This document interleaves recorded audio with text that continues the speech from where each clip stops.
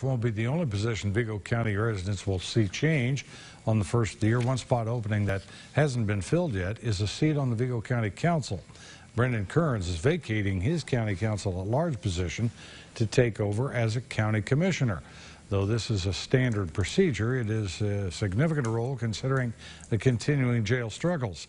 The Vigo County Democratic Party will hold a caucus for his replacement, and already officials say they have some real promising candidates.